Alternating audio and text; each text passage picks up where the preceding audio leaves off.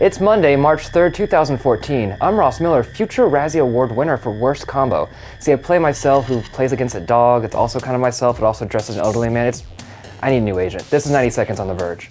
12 Years a Slave took top honors at last night's Academy Awards. Steve McQueen is now the first black director to win Best Picture in the show's 86-year history. As for Gravity, while it didn't take home Best Picture, Alfonso Cuarón's science fiction epic did win 7 other major awards, including Best Director. Cuarón is the first Latin American director to do so. We even got an EGOT last night. Robert Lopez, who won for Best Original Song, is now the 12th person ever to win an Emmy, Grammy, Oscar, and Tony Award. But the biggest winner of the night? Samsung.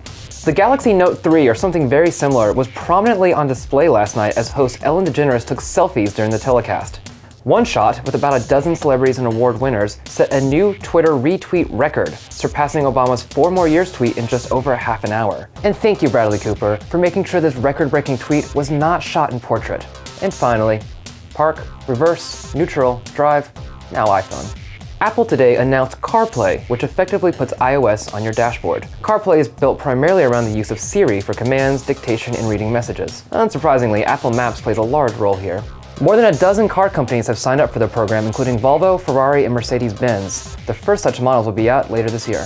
And that's it for today's top stories, but coming up tomorrow, Pharrell's hat finally makes its list of demands.